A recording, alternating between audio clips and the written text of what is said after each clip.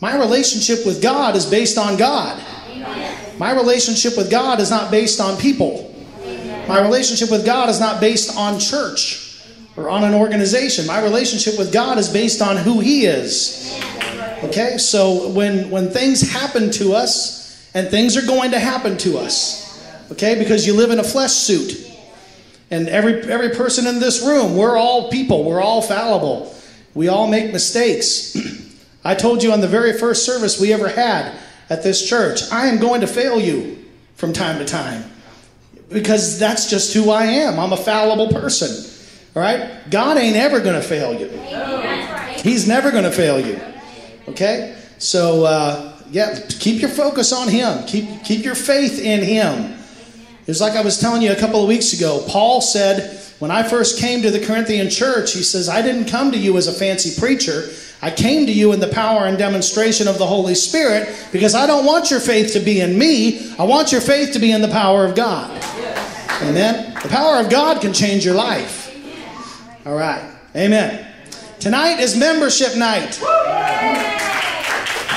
So for those of you who have never been here before, we're doing something a little different. This is the first time we've ever had a membership night here at Faith Life Worship Center. Our church is 9 months old. We just turned 9 months old a week ago. And amen. It's been a good 9 months. It's been a productive 9 months. We've done a lot of amazing things in 9 months. I look back at what we've been able to accomplish as a body in just 9 months. I mean, the motorcycle rally that we did back in April, 160 people showed up for that thing. We had 60 bikes here. We gave away a Harley Davidson. I mean, that was an awesome thing. The Collier County Fair outreach that we did. And we fed all of the workers at the fair. We fed them breakfast every other day for the entire run of the fair. And, the VBS that we had. There are churches who are much larger than our church that had VBSs that were about the same size as ours was. I was very, very pleased with the way that this church presented itself to the community. The way that this church represented Christ. We've had a great 9 months. But how many know that when you carry something for 9 months, it's about time to give birth? Amen? So we're going to talk about membership tonight. And even if you're not a member, or even if you have no intention of becoming a member, I think that what I'm going to share with you tonight is going to be encouraging. It's going to be eye-opening. And, like it was already said, there's a reason you're here tonight. Amen? Let's talk about membership. Nowhere in the Bible does it require a Christian to be a registered card-carrying member of a church or a denomination or anything like that. Those kinds of things are man-made. Okay? However, the Bible does say that Christians should be involved in church. Hebrews chapter 10 says this, and I'm sure we've read this many times. Verses 24 and 25, and let us consider one another to provoke unto love and to good works, not forsaking the assembling of ourselves together, as the manner of some is, but exhorting one another, and so much more as you see the day approaching. All right, so this says that we need to assemble ourselves together. Assembling ourselves together allows us to provoke each other towards love and towards good works. That's a good thing, right? In other words, we receive encouragement from each other towards the work of the kingdom when we assemble with other believers. All right? We're encouraged. Now, it says, don't forsake the assembling of yourselves together as the manner of some is. So even back in the early church, I mean, this was written almost 2,000 years ago, some Christians didn't believe in going to church. And today, there are some Christians that don't believe in going to church. In fact, some Christians actively preach against going to church. I've heard Christians do that before. In virtually every instance that I've ever seen of this, of people that don't go to church and preach against going to church, in almost every single instance, it's because they've been hurt. They've been hurt by the church. They've been offended by somebody. They've been hurt by a person. And that goes back to what I was just saying a few moments ago. Your faith can't be in church. You can't put your faith in a church. You don't put your faith in a pastor. You don't put your faith in a man. You don't put your faith in a body of believers. Your faith must totally rest on the Word of God. Amen. That's it. Amen. My faith rests on this. I don't have faith in people, but I do know that I need to be around people. I need to encourage people, and I need to receive encouragement from people. As we just sang a few minutes ago, I pray for you. You pray for me. I am for you, and you are for me. I'm only going to speak words of encouragement. I'm not going to speak words of strife. I'm not going to speak words that divide. I want us to go forward. I want us to be strengthened. I want us to be united, because we're stronger as a body than we are separately. We're greater than the sum of our parts. Now, I know all about being hurt by churches. I've been a worship pastor. Prior to becoming a senior pastor, I was a worship pastor for 25 years. Now, there's one thing that probably is more critical and more touches people's emotions more than anything else in church, and that's music. And I've been a music director, a worship pastor for 25 years. I know all about being hurt. I know all about being offended.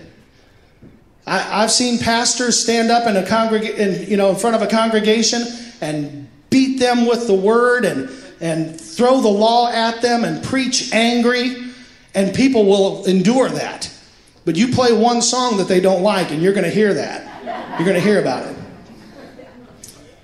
I spent a lot of my career being hurt and criticized by churches and by church people. But my faith isn't in people. My faith is in God. My faith is in His Word. My faith is in His covenant. And even though the hurts that I've faced have profoundly affected me, and you can't help but let it affect you, both as a person and as a minister of the gospel, I refuse hurt to sideline me. I refuse the hurts to cripple me, to paralyze me, to keep me from going forward. Okay? I'm setting those things aside, pushing those things to the past. I look forward. I press towards the goal. I press towards the mark of the high calling. Put the past in the past. Amen? The Bible tells me that I need to fellowship with other believers. So I do.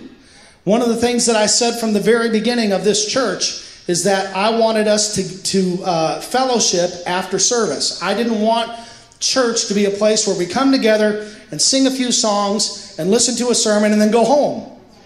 No, we need to fellowship. We need to congregate together. We need to build relationships. We need to build and strengthen one another in unity. And that's one of the reasons that I said at the very beginning of our church, I said, I want us to have a cafe and have some snacks and refreshments and, something to eat, something to drink after service. And they just took it and ran with it. And now we have a full-blown meal after every single service. And I love that. Because I believe more good is done out there sometimes than it's done in here. Because we are building each other up. We're strengthening each other. We're encouraging one another. When you build relationships with people, it decreases the enemy's ability to get a wedge in there and drive people apart. Relationship fixes so many things. The more you know somebody, the better you can communicate with them. The more you know somebody, the less of a chance there is for miscommunication and misunderstanding.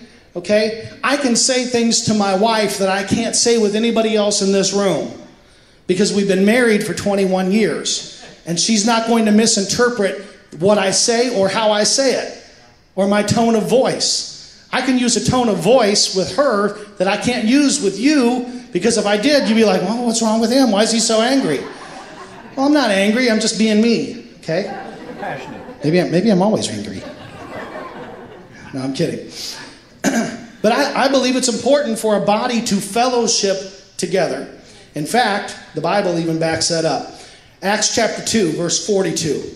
This is right after the baptism of the Holy Ghost first happened in the upper room of the temple in Jerusalem.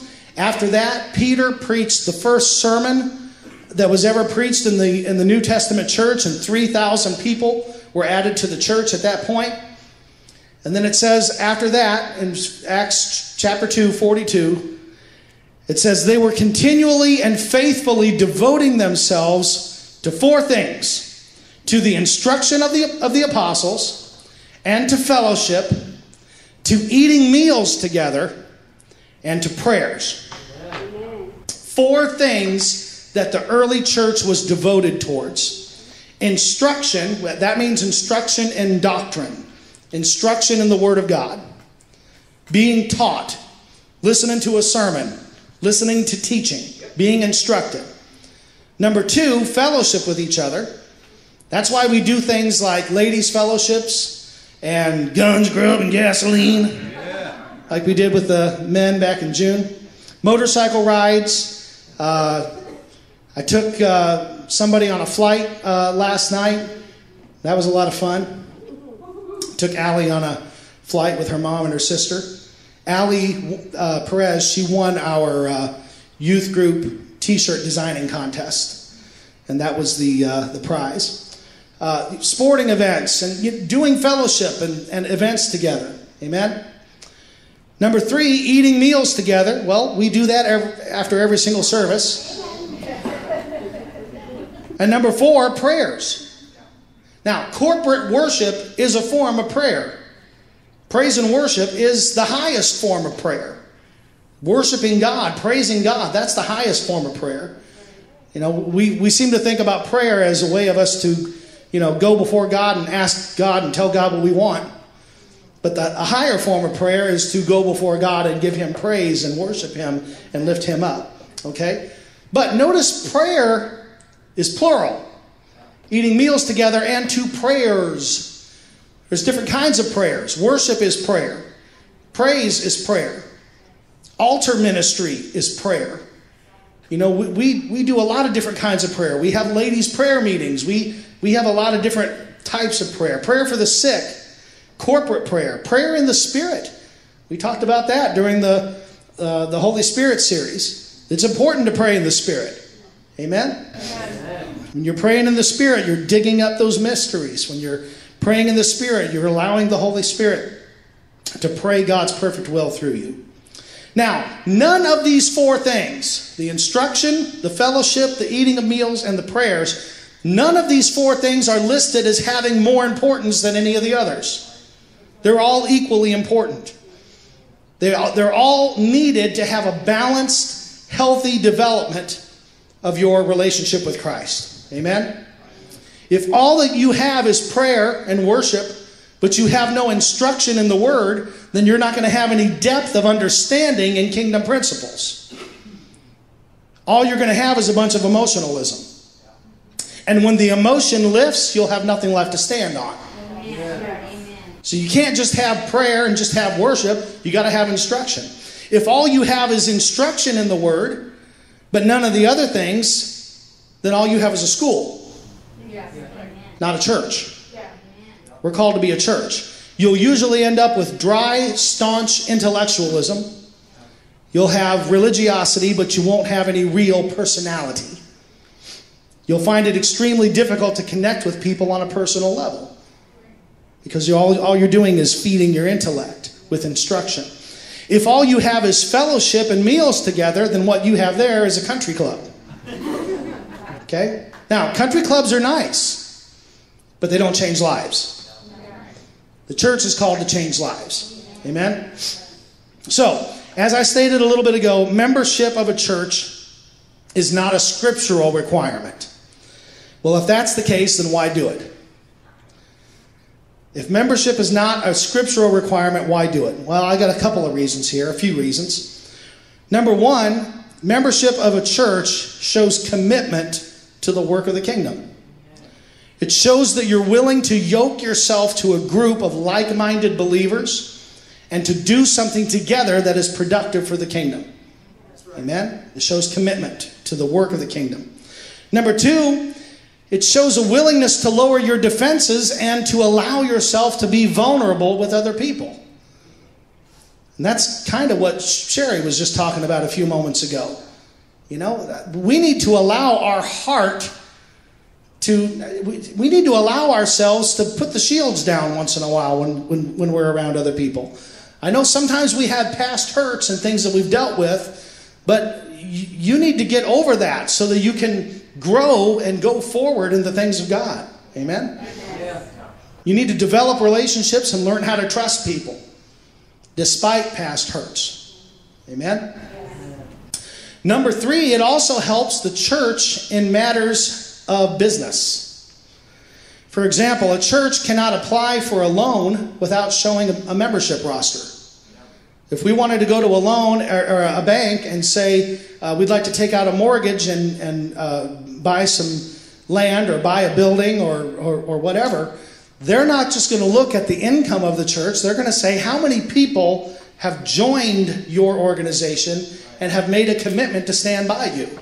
It's not just the money behind it. They want to know who is behind it. Okay? They don't just want you to show your income. They want to know how many people are on board. And when it comes to membership, my observation is that most churches make membership way too complicated. They want to do classes that last for weeks or sometimes even months. They want to spend hours and hours explaining the tenets of faith and their doctrine. I had a friend about 15 years ago. He had moved from Ohio to South Carolina. And when he took a job in South Carolina, and he moved his family down there, and they were church shopping, and they were trying out a bunch of different churches. And he said, you know, he called me one day. He said, I am sick and tired of pastors standing in a pulpit telling the church what they believe. He said, I don't want you to tell me what you believe. Do what you believe, and then I'll know what you believe. There you go. Okay? You don't have to tell me that you believe in healing. If I see you praying for the sick, then I know that you believe in healing. Okay? You don't have to tell me that you believe in the gifts of the Spirit and the baptism of the Spirit and the manifestations of the Spirit. If I see the gifts of the Spirit in operation in your church, then I'm going to know that you believe it. So don't stand up and tell me what you believe. Do what you believe. And then that way I'll know.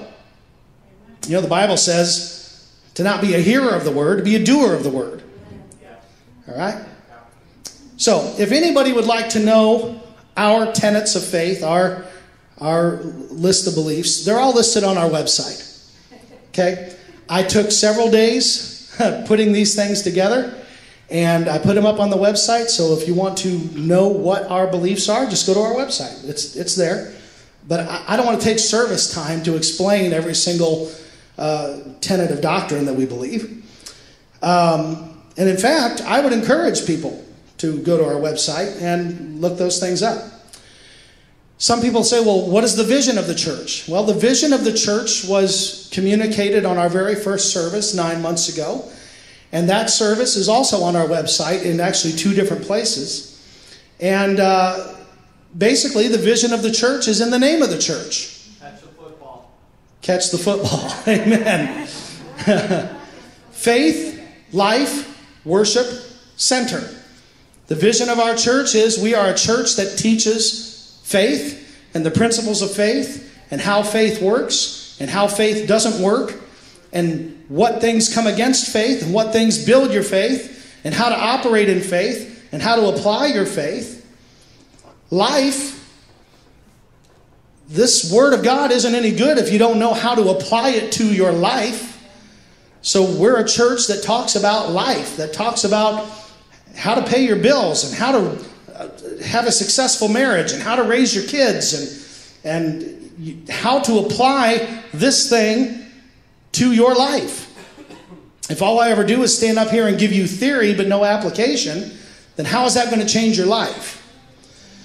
Worship, Faith Life Worship Center. We are a church that is a worshiping church. We love to worship God. God is worthy of our worship. And we are going to make room for God to move in worship. We kind of had a short worship session tonight because I wanted to get into this. But we're a church that worships. And then center. I want this church to be a center where people can go to have their needs met. If they need encouragement, they can come here. If they need healing, they can come here. If they need prayer, they can come here. If they have a physical need, they can come here. We want to be a center that people can turn to. Okay? Now, Jesus is the center. But I want this church to be a center. All right? So as far as our beliefs and as far as our vision goes, if you want to know more about that, just go to the website. There was a message. It was called Our Vision is in Our Name. So you can learn all about the vision of the church. But I don't want to overcomplicate membership to our church. Here's how I look at membership. And it goes back to the story of the prodigal son. How many of you are familiar with the story of the prodigal son? Okay. I want to pay close attention not to the prodigal, but to the brother of the prodigal. Okay? So what I'm going to do is I'm going to read the story of the prodigal son really quickly, and then we're going to focus on the brother of the prodigal son. Luke chapter 15, verses 11 through 31. Jesus tells the story. He says, Jesus continued, "There was a man who had 2 sons. The younger one said to his father, 'Father, give me my share of the estate.' So he divided his property between them. Not long after that, the younger son got together all that he had, set off for a distant country, and there squandered his wealth in wild living. After he had spent everything, there was a severe famine in that whole country, and he began to be in need.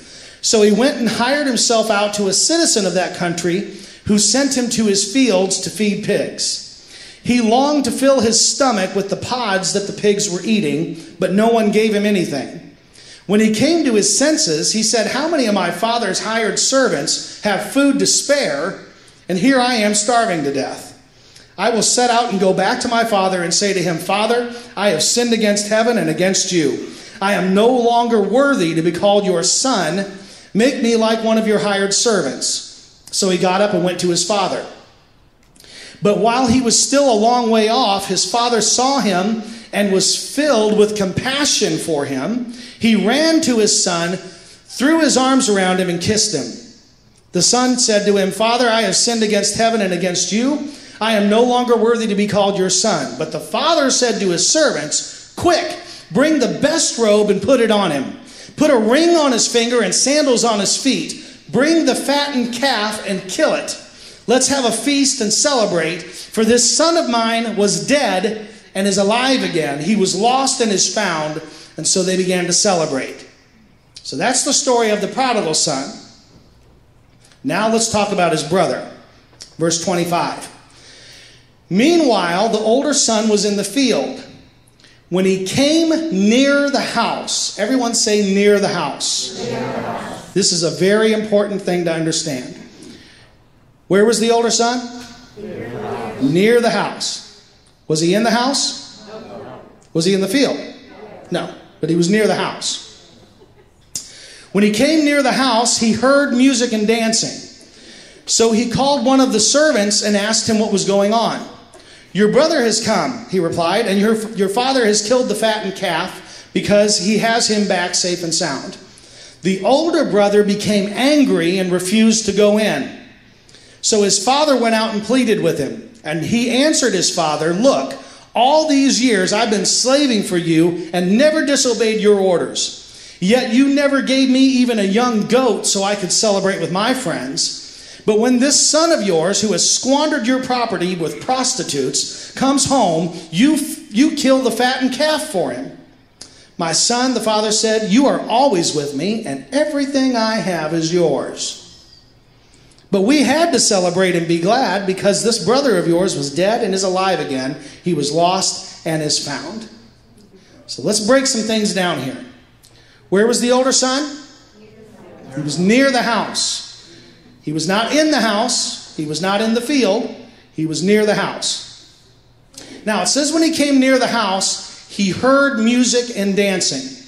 Now, if you can hear dancing, either everybody's wearing clogs and tap shoes, or people are really throwing down. Okay? He heard music and he heard dancing. There is a party going on right here. A celebration to last throughout the years. A little cool in the gang there. He's near the house and he hears music and dancing, but he doesn't know what's going on.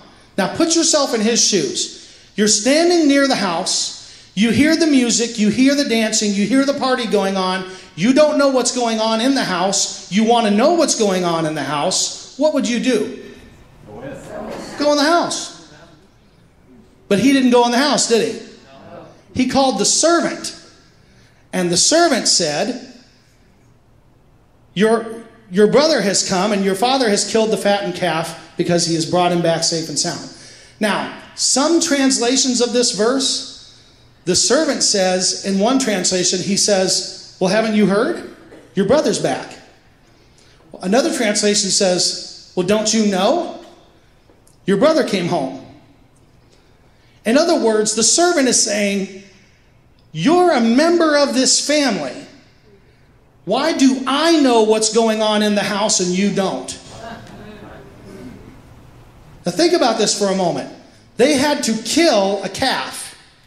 They had to prepare a calf. They had to cook the calf. They had to prepare for the party. They had to invite people. They had to hire the DJ. Okay? I don't know what kind of DJs they had back then, but in other words, this wasn't put together in a few minutes. It took a while to prepare for this party, and yet the older son had no idea what was going on in the house because he was near the house. But he wasn't in the house. Don't you know what's going on? I'm a servant, and I know what's going on. So the older brother became angry, and he refused to go in. The older brother stood outside the house and criticized what was going on in the house. And it occurred to me one day as I was reading this, maybe the older brother wouldn't have allowed bitterness to get into his heart. Maybe he wouldn't have been so angry if he would have just gone into the house and joined the party. If he would have just walked into the house and grabbed himself a red plastic cup and the little Sharpie so you can put your initials on it so nobody else takes your cup. You know how it works. Maybe if he would have gone in and enjoyed the party, he wouldn't have allowed bitterness and anger to keep him from what was going on in the house. The father says, everything in my entire estate belongs to you. By the way, that's our position in the body of Christ as well.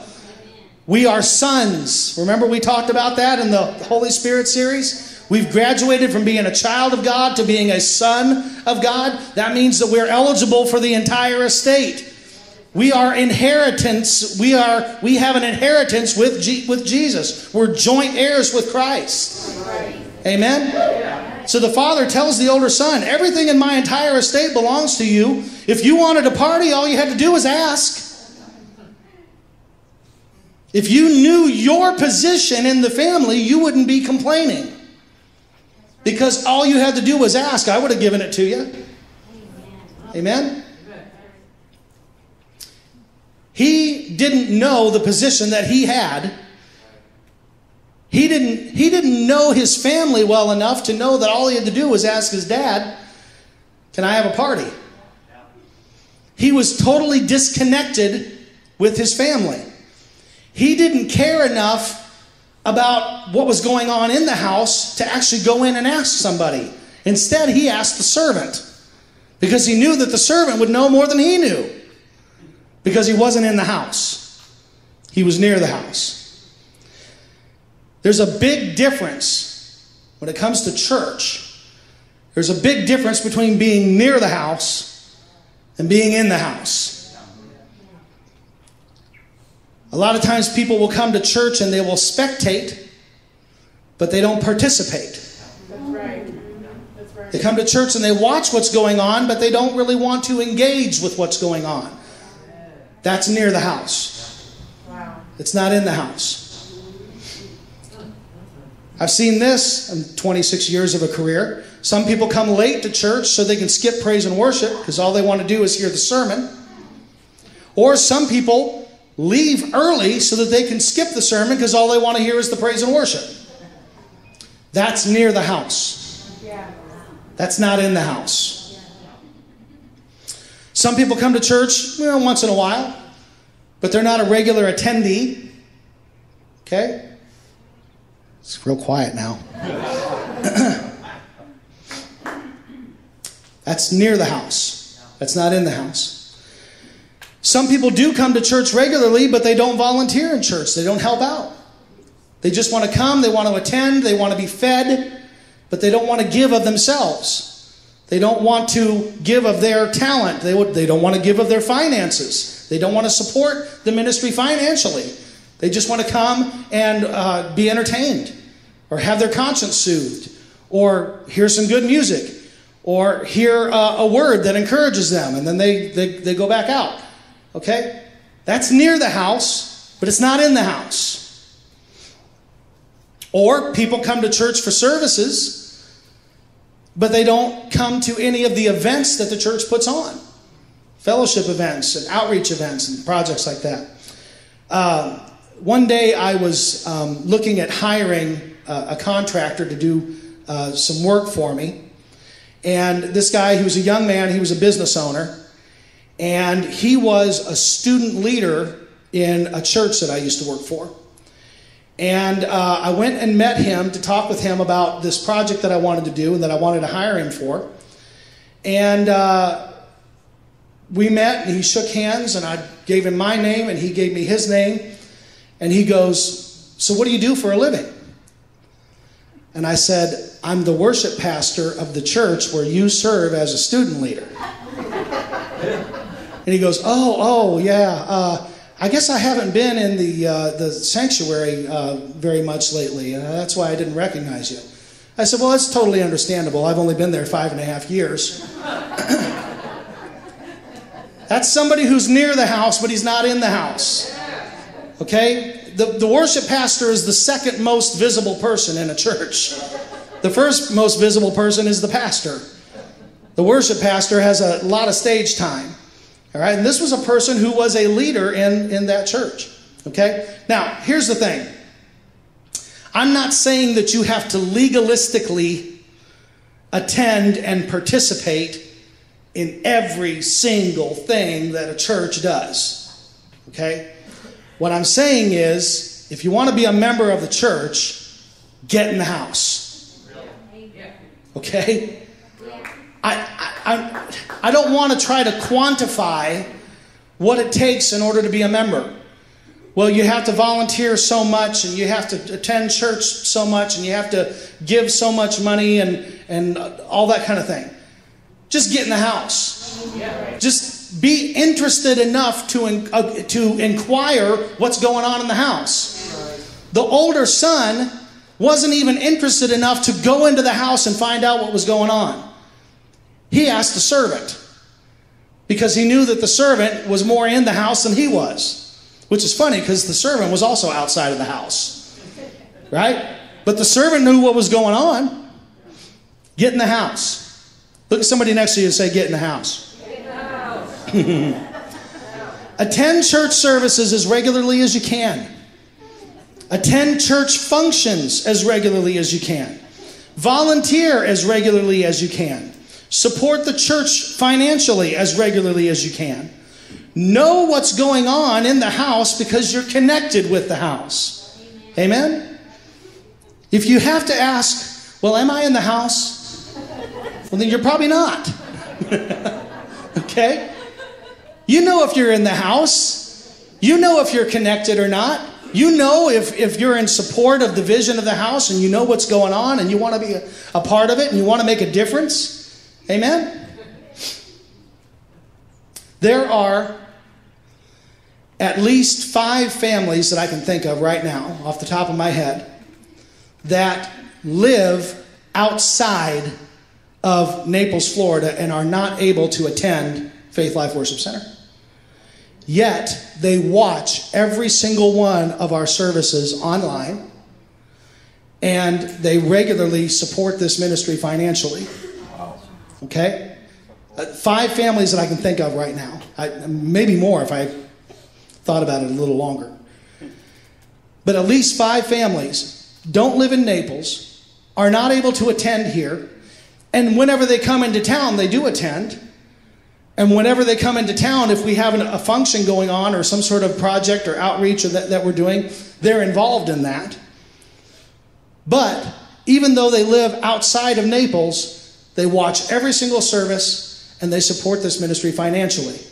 You know what? They're in the house. Yeah. Okay? They can't do everything that you and I can do, but they do what they can. The older son didn't do what he can. All he had to do was walk in the house. But he wasn't connected with what was going on in the house. Okay? If you want to be a member of this church, all I say is get in the house. Okay? I can't quantify that. You know where your heart is. You know what you can do. You know how you can connect to the house. And so what we're going to do here in just a moment is I'm going to pass out some forms. And if anybody wants to officially declare that they would like to be a member of this church, then as long as you feel that you're in the house, then let's do it. You know, I don't want to make it you can give God praise for that. I don't want to make it a big process and a big quantifiable, bunch of hoops that you have to jump through in order to become a member of our church. There are people who are involved with this church who also worship at other churches. Okay? I don't have a problem with that. Amen. I think it's a blessing.